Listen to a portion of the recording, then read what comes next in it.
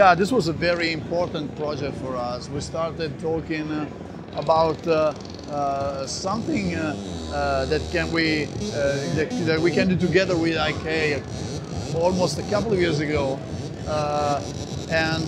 During the last months, we worked very hard with them to bring this one today to the Superbooth. We actually been involved since the beginning, and we took their specification and their user interface, very interesting concept to be focused on the electronic part of the design. So we designed the oscillator, the filter, and all the microcontroller system that drives all the control voltages.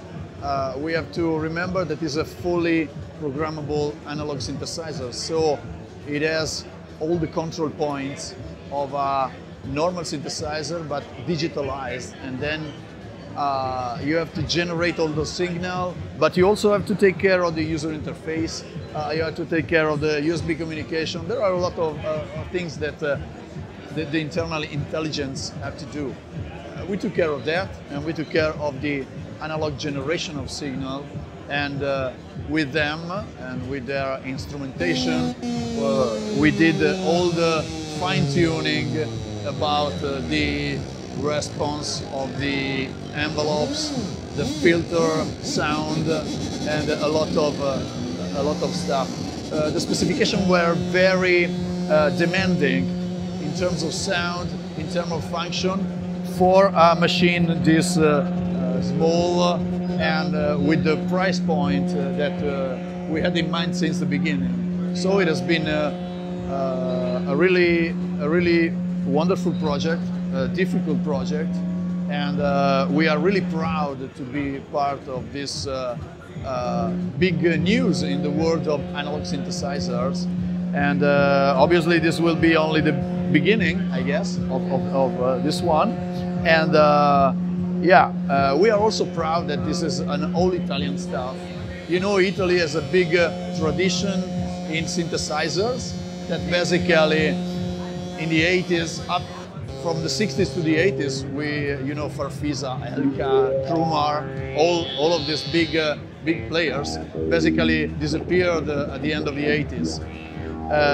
I guess, and I hope this is a renaissance for this kind of activity. It is also manufactured in Italy, so this is also a big information for the customer. So we are really proud to have worked with IK on this stuff.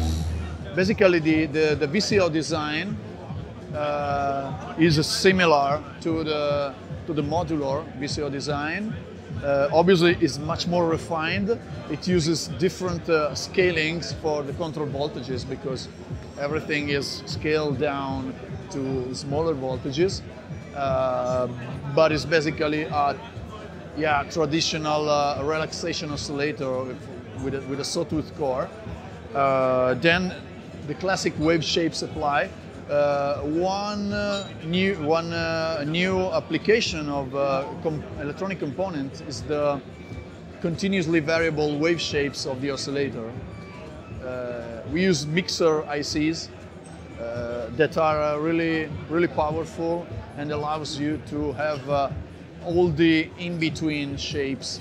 The interesting thing is that you can control these in-between shapes, for example, with the LFO sync to the MIDI, and so you can obtain something that resembles the West Coast wave shaping. So it's not just a matter of filter that is very good sounding actually, but you can also do modulation and change in spectrum of the sound just by modulating the two VCO independently. So this is another important stuff. The two VCO are completely independent, also with regard to the wave shaping and wave forming.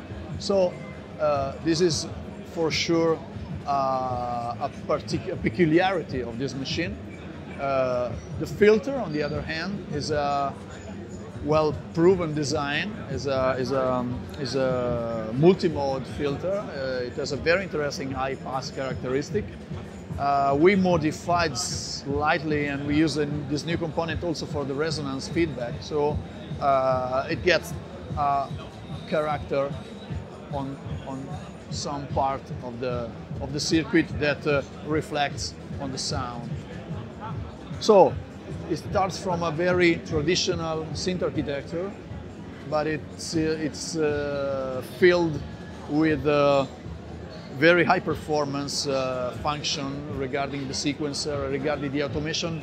You can automate during the sequence all the parameters, and this is not a trivial task to do.